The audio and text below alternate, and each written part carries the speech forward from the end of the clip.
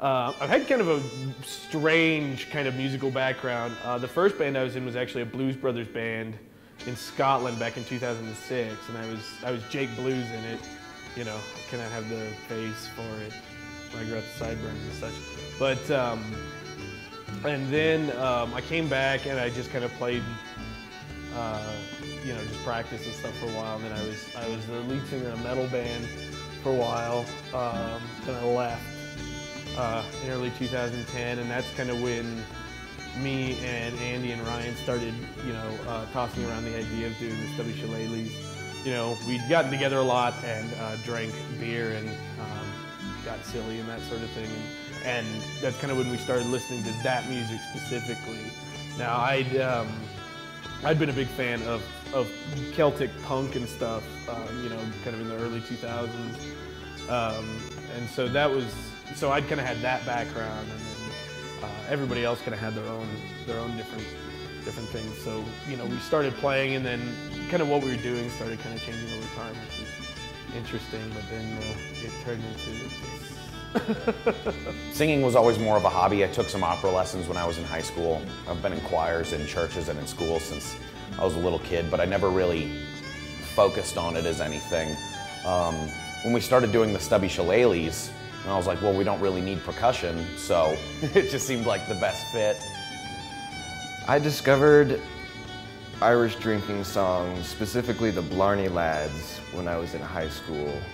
Probably about the same time I discovered beer.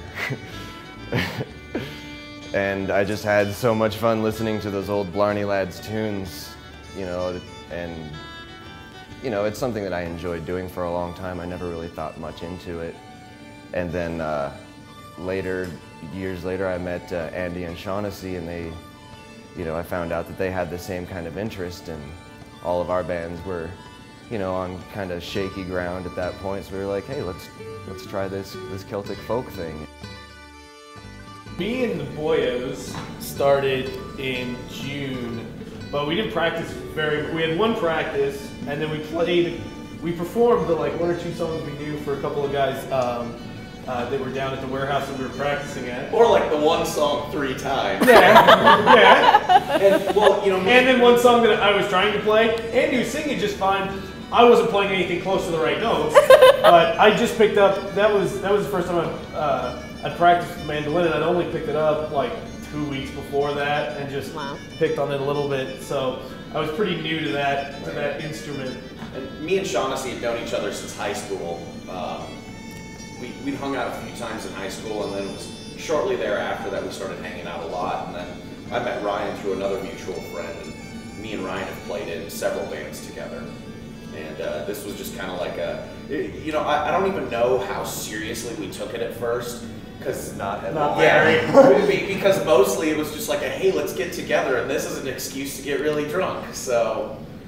And get drunk we did. That's right. It's like, hey, I'm drunk. Check it out. I know this song about being drunk. But yeah, then it just grew. Well, and it really started. You know, we really started getting after it when I got a call one night in I think it was towards the end of September, and Andy or Ryan, I can't remember who had actually called me, but one of them was like, well, we have a show at the end of October. No. And at that time we had maybe 3 or 4 songs that we could actually play together in a way that didn't sound like crap. And so I was like, oh. Real easy, juicy. Yeah. And what had happened was me and Ryan were sitting here at the bar, and we were just shooting the shit with the owner.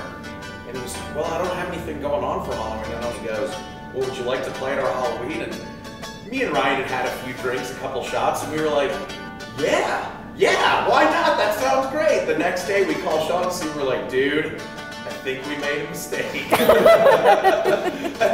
think we're not ready for this.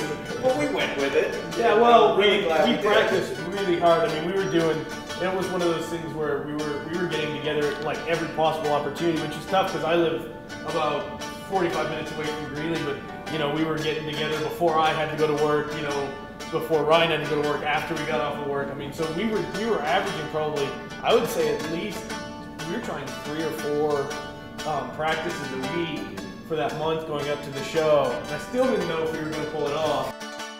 The first time we came in, it was the day before Halloween, and yeah, 2010. Day before Halloween, 2010.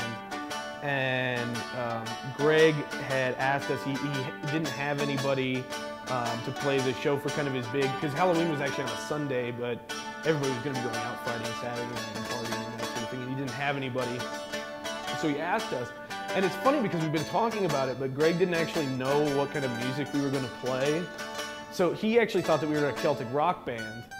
And so he was actually a little bit more hesitant as a result of that. And then we got up on stage and we started playing Whiskey in the Jar. And everybody started going nuts, and Greg, the owner, he was going crazy. And then after that first show, he came up to us afterwards and asked if we wanted to play a weekly gig, and we were like, well, yeah. I met with Captain Farrell and his money he was counting. First produced me pistol and then produced me rapier. Said stand and deliver, for he were a bold deceiver. Masha renda maduda mada, whack fall madadio, whack fall madadio. There's whiskey in the jar. But I think both of these guys will agree with me. We didn't come into our own. We didn't really figure out like what we wanted to do as a unit until Jackie came along. Somebody shouted McIntyre!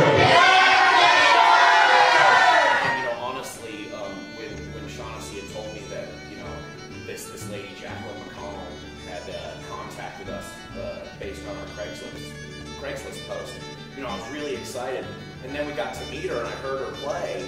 And the one thing I told these guys is I was like, man, I sure hope she thinks we're not a bunch of idiots. I was really worried. I don't know how long that lasted. Yeah, right. But wow. I've always wanted to know that first day you came in and hung out with us. What did you think? Were you just like, look at these dumb shits? I know. I thought you guys were a lot of fun. Seriously, I mean that was the thing that I think has kept me with you guys, and it's just the way that we do things. That alcohol is just running right through me. But Yeah, it is. I want to know, are you guys interested in us playing some more fucking songs? You guys want to hear some more? And the way that you take hold of the audience and do what you do, the magic that you do, and then all of us coming together, it's just a lot of fun.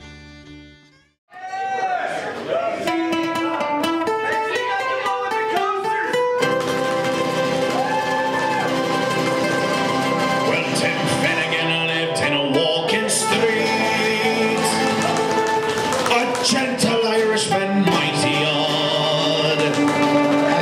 He had a beautiful but also rich and sweet.